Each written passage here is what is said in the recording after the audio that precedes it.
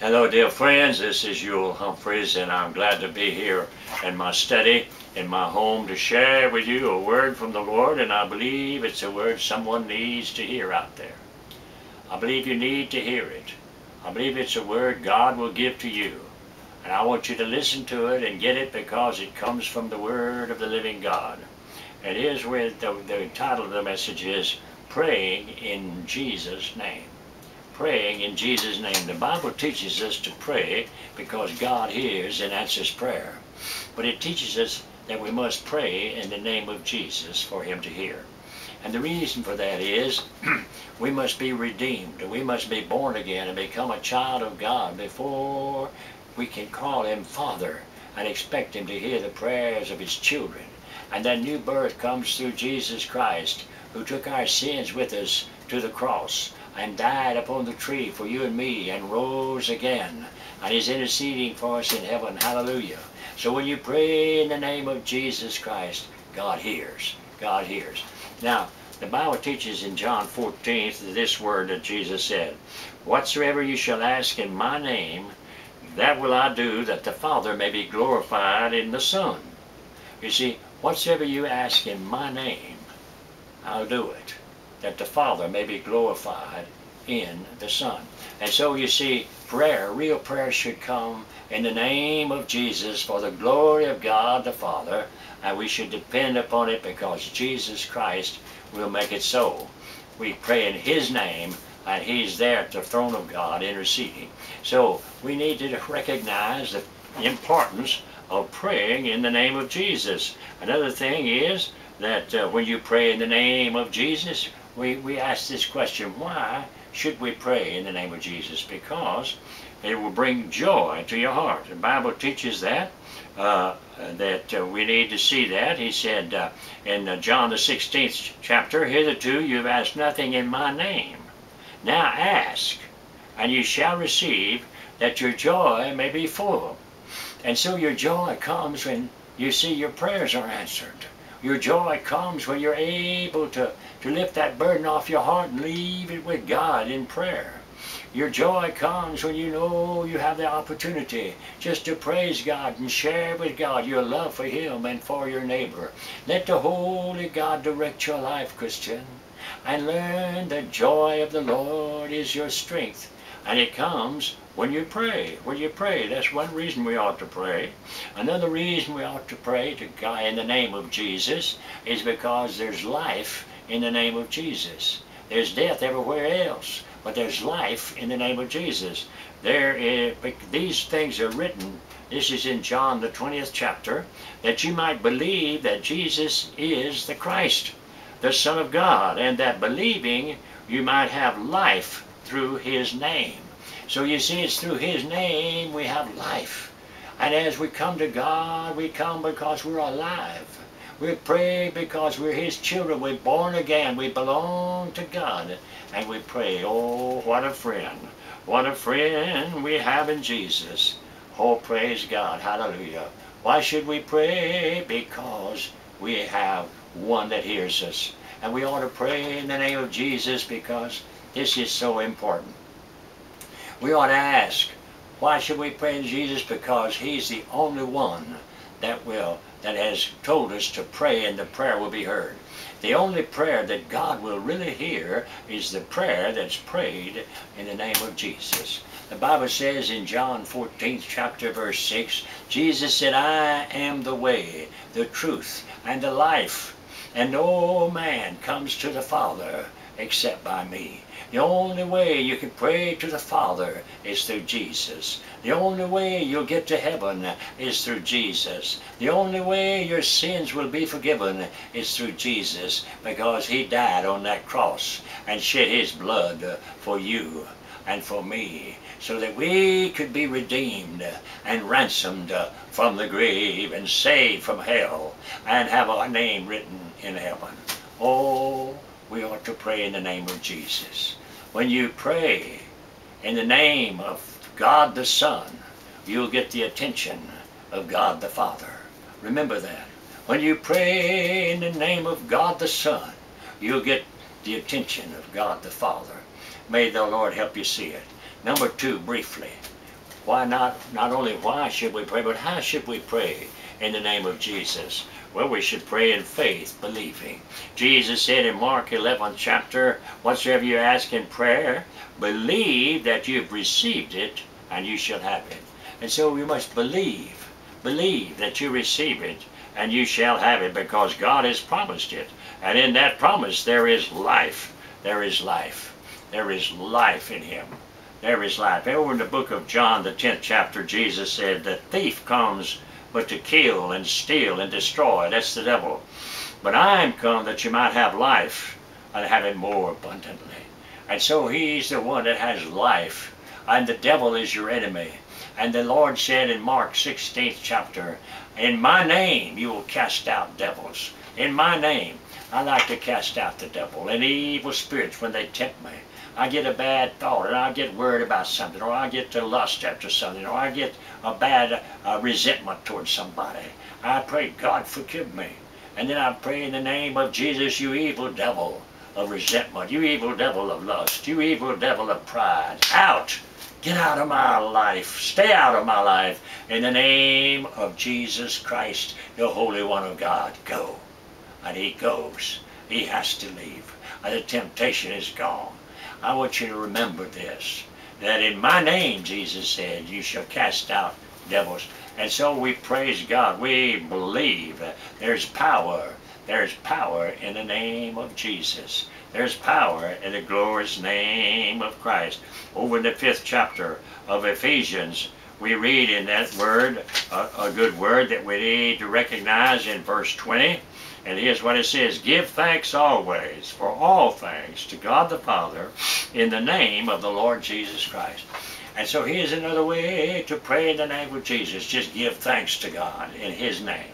Oh, holy God, thank you for my health. Thank you for my family. Thank you for my job. Thank you for my shelter. Thank you for my food. Thank you, Lord, for my country. Thank you for the fact I'm going to heaven. Thank you, I'm redeemed by the blood. Thank you, my name's written in heaven. So many things to thank God for. But Lord, I thank you always in the name of the Lord Jesus. Give thanks always for all things unto God the Father in the name of the Lord Jesus. And learn, dear friends, to even thank Him for your troubles. Even thank Him for your sorrows, because that's part of it, dear Christian. We must learn that these light afflictions are working for us and for our good, to make us more like Him, to burn away the old pride that's in us, to burn away the old selfishness that's in us, and help us to be more like Jesus. So learn to thank Him for your trial and your trouble, and learn to do it in the name of the Lord Jesus. Learn to do it in the name of the Lord Jesus. Oh, there's another good scripture. It's over in the book of Matthew, and you find it in the 18th chapter of Matthew. Jesus said, I say unto you that if two of you agree on earth as touching anything they ask, it shall be given them of my Father which is in heaven. Let me close briefly with this word, an illustration. A man by the name of James Stegall was a Vietnam veteran in the war. He was over there in Vietnam. And a young man, he was only about 19, a little under 20, when he was out there fighting in the trenches of the Vietnam War.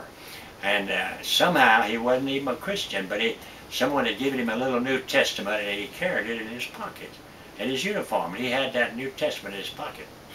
And he said one evening, just about dark, he said that he got the feeling, oh, something is going to happen to me. Something's going to happen to me. I'm going to come, looks like I'm going to die. He felt that death was near. And about that time, he heard a shell coming, one of the shells.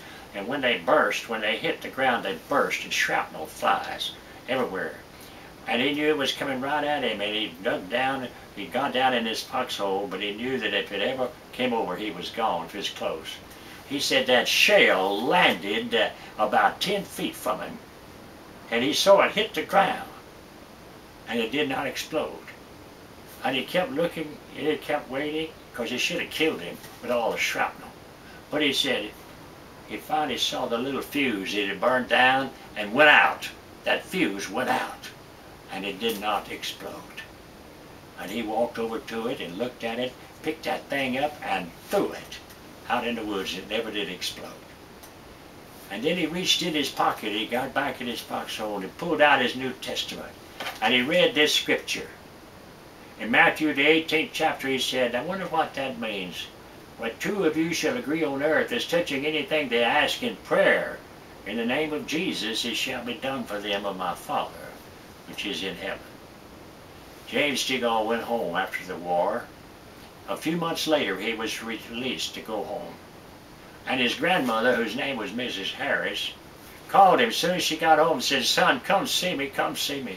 And so he went to see her, and she was a good Christian. And she said, James, she said, the other night, a few months ago, she said, I woke up and I was just full of fear. I just knew you were going to die over there in Vietnam. I had that fear. And I called my dear friend at church, and I said, I want you to pray with me. I want you to pray with me for James. And it was at night, and it was quite dark, but she had already gone to bed early. It was about day at dusk, just before dark. And she said, I prayed, and she prayed, and we claimed this prayer, that if two of you agree on earth as touching anything they ask, shall be done of them. And I said, pray with me for James. That was the very night that the shell fell 10 feet from James, and it went out, and it never exploded. What a miracle. What a miracle. God hears prayer. Dear Christian, call somebody sometime and say, agree with me on this problem. Tell them your problem and pray with them about it and let them pray with you. Believe in the name of Jesus. There's power in the name. Praise God. Jesus said, if you ask anything in my name, I will do it. If it waits a while before the answer comes, wait on the Lord.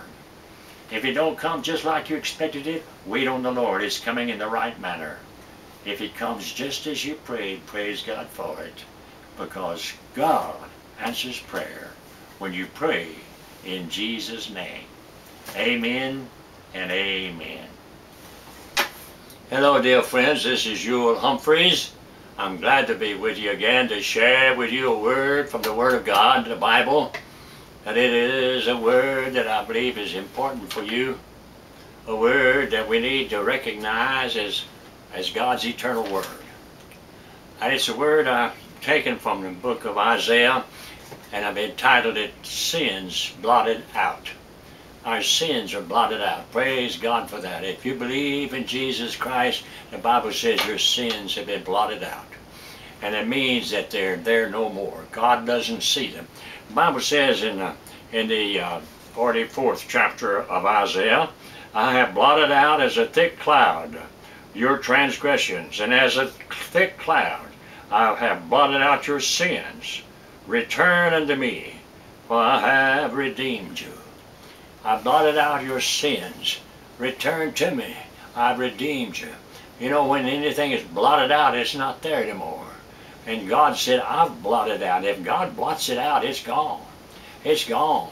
And if God blots them out, it's blotted out. And listen, God forgets them when they're forgiven. The Bible says in Isaiah 43, I, the Lord your God, have blotted out your sins, and I will remember them no more. I'll remember them no more. Isn't it wonderful to know that God has forgiven you? If you believe in Jesus, your sins are forgiven, all of them. And they'll never come up against you anymore. Your sins, past, present, and future, they're forgiven. Hallelujah. And you're free. You're in Christ. And you'll walk in light. And God will bless your way because you're forgiven. I love the word over in the book of Philippians, the 3rd chapter, where Paul says this is something that I want you to know and understand. One thing I count myself not to have apprehended, but this one thing I do, I forget those things behind me and reach forth into what's before me and press toward the mark of the prize of the high calling of God in Christ Jesus. And so, Christian, you're to forget the things behind you.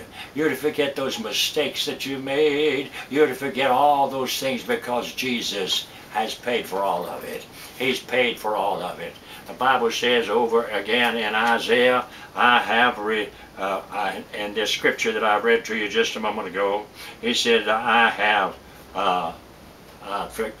blotted out your sins, and I have redeemed you.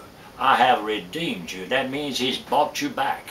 You were sold out by our first parents in the Garden of Eden, sold to the devil. But Jesus came down and paid the ransom and bought you back by the blood of the cross. I want you to consider the price he paid to buy us back from sin and to save us where God can forgive us.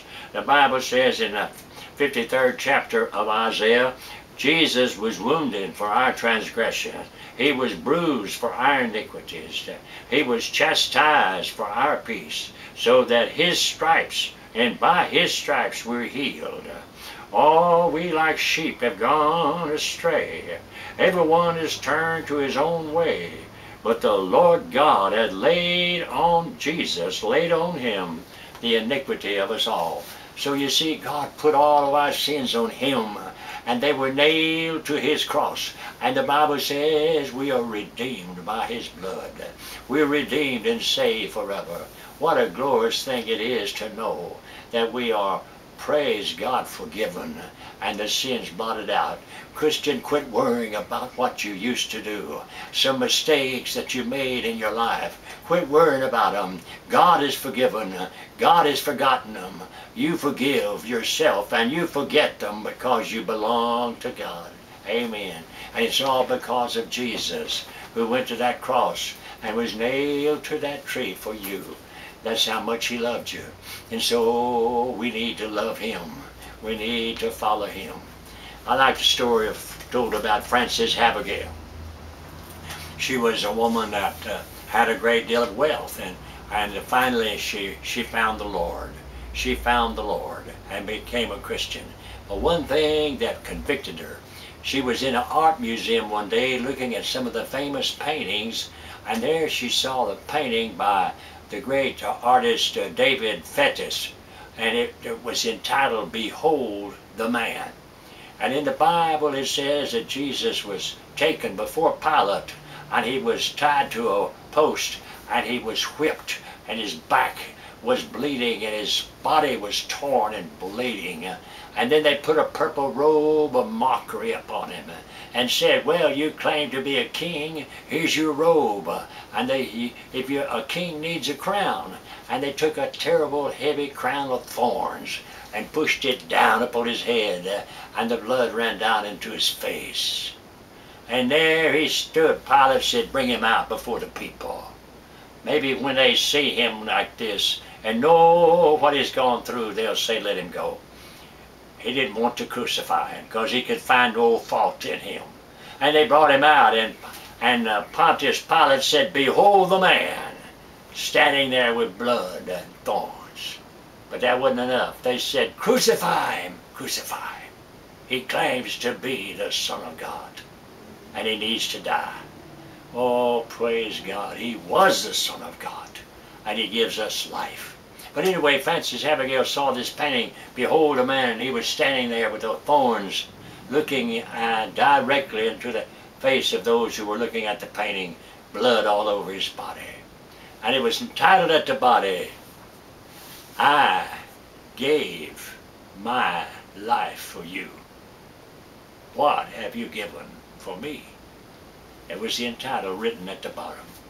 And Frances Abigail, having been saved by the blood of Jesus, having been saved by the grace of God, she wrote that great old hymn, I gave my life for thee, my precious blood I shed, that thou mightst ransom be, and quicken from the dead. I gave my life for thee, what hast thou given for me? I gave my life for thee, what hast thou given for me? Oh, my dear friends, you need to give him your life. You need to give him your heart. You need to give him your love. Let him have your life. He gave it all for thee. And your sins are blotted out. And you've been redeemed. And your name is written in heaven. And all is well. Praise God. I want you to know that your sins have been blotted out. Hallelujah. And then I want you to know that you have been redeemed. Redeemed by the grace of God. Redeemed by the blood of the Lamb. Now, this matter of your redemption is a personal matter. It's a personal experience between you and the Lord. The Bible says over in Matthew, the 16th chapter, when Jesus came from the coast of Caesarea Philippi, he asked his disciples, saying, Who do men say that I, the Son of Man, am? And they said, Some say you're John the Baptist, others said you're Elijah, and some are saying you're Jeremiah or one of the prophets. But Jesus said to them, But who do you say that I am? You see, that's the important thing. It's not what the world says about Jesus. It's not what the commentator says about him, or the editor, or the TV personality, or all of the false religions of the world. It's not what men say about him that's important. My friend, what do you say about him? That's important. And Simon Peter answered and said, Thou art the Christ, the Son of the living God. And Jesus said, Blessed are you, Simon Bar-Jonah, for flesh and blood has not revealed this to you, but my Father which is in heaven. So you see, dear friend, it's a personal experience. Who do you say that I am? And if you can say he's the Christ, the Son of the living God, it's because of the grace of God that you can say it. It's because the Holy Spirit's revealed it to you. It's because the Father has shown it to you. And you're born again, and you believe in God. Thank the Lord for that. Praise the Lord, you are redeemed by his blood and saved by his grace divine. It's all because he went to that cross and died for you and shed his blood for you and rose again. Praise the Lord. Dale Evans said this. She said, All my life I sought for the pot of gold at the foot of the rainbow, and I found it at the foot of the cross. Dale Evans became a great Christian. Her and Roy Rogers gave their life to Jesus. I want you to know that this is a truth. She said, All my life I sought the pot of gold at the end of the rainbow, at the foot of that rainbow, and I found it at the foot of the cross. My dear friend, some of you are seeking that pot of gold at the foot of the rainbow. You won't find it. You'll find it at the foot of the cross. Come to Jesus as you are. Believe he died for you and rose again and lived forever. God bless you, and your sins may be blotted out. Praise God. Amen.